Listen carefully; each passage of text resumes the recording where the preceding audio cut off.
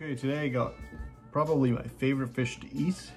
These are white perch, and we're gonna show you guys a neat way to take these spiny fins out of them so that you can just pan fry the whole fish without many bones.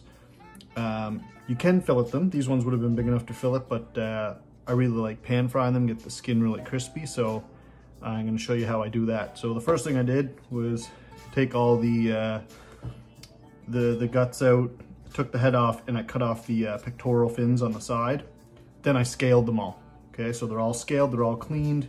So what you're gonna do is basically take one of these perch and take a nice sharp knife. I like these little 4-inch blades for this. And this technique is the same one I use for yellow perch. You can do the same thing with yellow perch. Yellow perch are great eating fish too. So if you get some, 6 to 8 inch yellow perch that aren't really big enough to fillet, this is a neat little technique that you can use too. So basically you're gonna take your knife, you're gonna start at the back end of the dorsal fin, okay? And go right up one side, right along that fin. Then you're gonna go up the other side, starting at the back, and right up the side.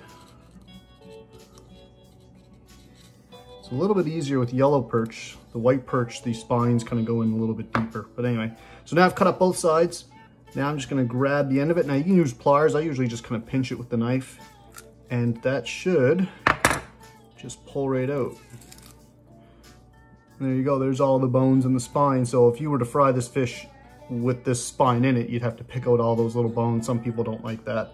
So there you go. Now that's nice and clean. Now the only bone in there right now is the rib cage. I'm gonna do the same thing to this little fin on the bottom here. Okay. So same up one side and up the other. Now this one, there's a bone there that digs a little deeper, so you might have to pull a little harder. And there it is. So now that perch is ready to go in the pan. Okay, I've got my sunflower oil nice and hot in the pan. I'm gonna start to add my fish.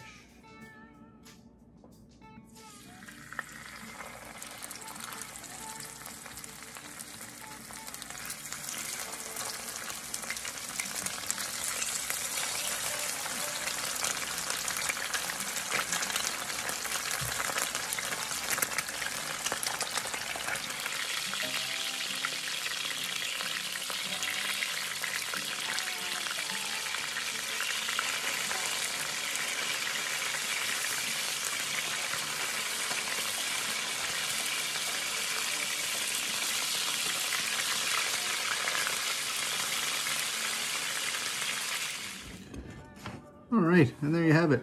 Finished product, fried white perch. So before these hit the pan, I made sure to dry them off with some paper towel, get the skin nice and dry.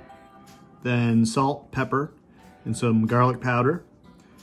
And then a light dusting of cornstarch just to keep that skin nice and dry so it gets crispy in the pan. And now these should just peel right off the bone. And there you have it. I can actually just probably peel this spine out right here. You have,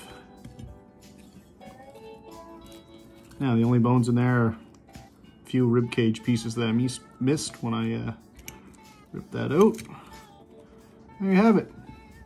I would hit that with a little hot sauce or a little lemon. You don't need much to it. They taste great on their own. So yeah, try that technique out. Try out some white perch and enjoy.